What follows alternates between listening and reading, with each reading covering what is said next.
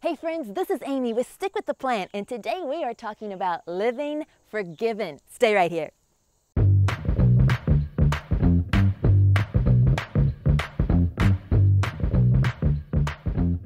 Glad you're with me today, just thinking about living forgiven. Recently I heard that song, What Mercy Did for Me, and there's that little line in it that says, I'm living like I'm forgiven, and it has just stuck with me. And I'm so glad, because the other morning the enemy was messing with my mind. I had just woken up, a fresh new day, and he already started talking to me, tried to remind me of something way back in the past that I've been forgiven for. I'd asked for forgiveness years ago. He tried to bring it up fresh again.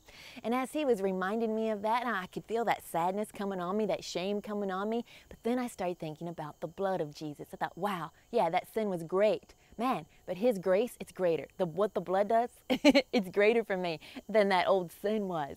So, you know, it changed things. It changed my perspective. I didn't identify with being that old sinner anymore. I identified with being redeemed by the blood. Now, I had a friend that was so sad that she had been through a terrible time in life, and, you know, she had a boyfriend, found herself expecting a baby, and he drove her to an abortion clinic and said, now you go in and have this procedure or I'm leaving you. Well, she was so upset and all alone. She just went in and had that surgery done. And she said the shame of that came on her immediately, and then he left her. He didn't even stay with her. So she found herself alone and full of shame. And she had carried that hurt with her. And she was going to our church, and I could just tell when she was worshiping that she was just broken. And we began to study and talk about what the blood of Jesus has done.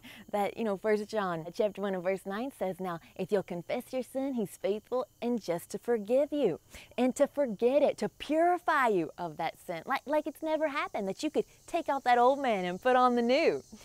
And we got talking about that, and I watched her get free. So she didn't identify with that girl that had messed up, that was full of shame and regret, but she let the blood of Jesus go to the darkest, deepest regions of her heart, wash her clean, and gave her power to be a witness to other people, to have a powerful testimony. Her story has set other people free. That was in the same mess that she was. Now, don't be caught in the trap where the enemy wants you only to see yourself as that sinner. No, we are living like we are forgiven. That sin, your past, it's been thrown in the sea of forgetfulness. Your sin, he'll remember no more. God's not trying to remember anything bad about you. He's there willing, loving you, and he's easily forgotten the things you have confessed to him. Praise God. It's so good to be forgiven, and that's how we'll stick with the plans he has for us. So glad you're with me today. I love hearing from you what God is doing in your life. It's a blessing to us.